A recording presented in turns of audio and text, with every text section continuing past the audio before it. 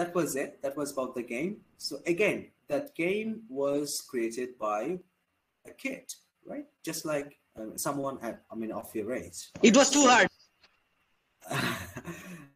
Okay. It was too hard. Very easy. Why?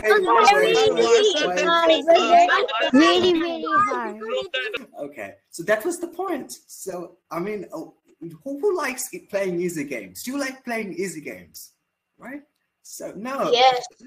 I love hard games too. Hell no. Sir, Well,